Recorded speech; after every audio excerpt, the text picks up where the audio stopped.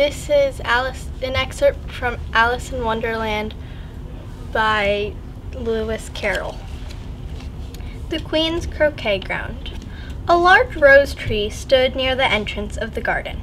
The roses growing on it were white, but there were 3 gardeners at it, busily painting them red.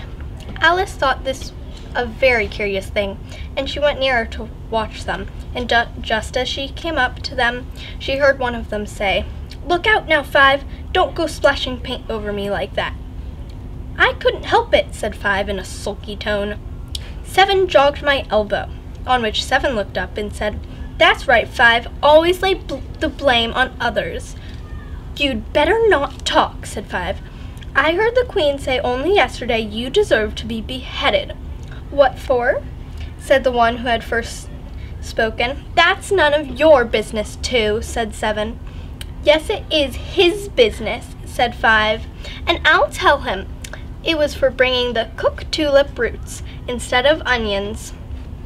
7 flung down his brush and had just begun. Well, of all the unjust things, when his eye chanced to fall upon Alice, as she stood watching them, and he checked himself suddenly. The others looked round also, and all of them bowed low. "Would you tell me," said Alice a little timidly, "why are you painting those roses?" 5 and 7 said nothing, but looked at 2. 2 began in a low voice. "Why, the fact is, you see, miss, this here ought to have been a red rose tree, and we put a white one in by mistake, and if the Queen was to find out, we should all have our heads cut off, you know. So you see, miss, we're doing our best. Afore she comes to—" At this moment 5, who had been anxiously looking across the garden, called out, "The Queen! The Queen!" and the 3 gardeners instantly threw themselves flat upon their faces. There was a sound of many footsteps, and Alice looked around, eager to see the Queen. First came 10 soldiers carrying clubs. Those were all shaped like the 3 gardeners, oblong and flat, with their hands and feet at the corners. Next to the 10 courtiers. These were ornamented all over with diamonds, and walked 2 and 2, as the soldiers did. After these came the royal children.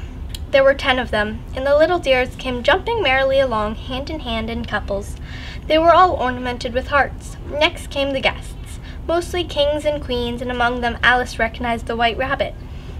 It was talking in a hurried, nervous manner, smiling at everything that was said, and went by without noticing. Then followed the Knave of Hearts, carrying the king's crown on a crimson velvet cushion, and last of all this grand procession came the King and Queen of Hearts.